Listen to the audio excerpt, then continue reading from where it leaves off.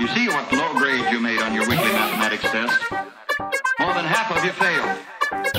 Most of those who passed just got by. Nobody had 100%. This is the poorest class I've had in a long, long time. Most of you have no foundation at all. Now the trouble's with your attitude. You don't pay enough attention in class. You don't do enough work outside of it.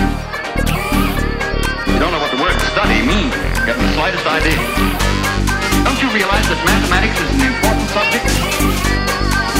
I tell you right now that unless you get over your lazy habits and come up to the standards I've set for this class, many of you will have the pleasure of repeating this course next semester.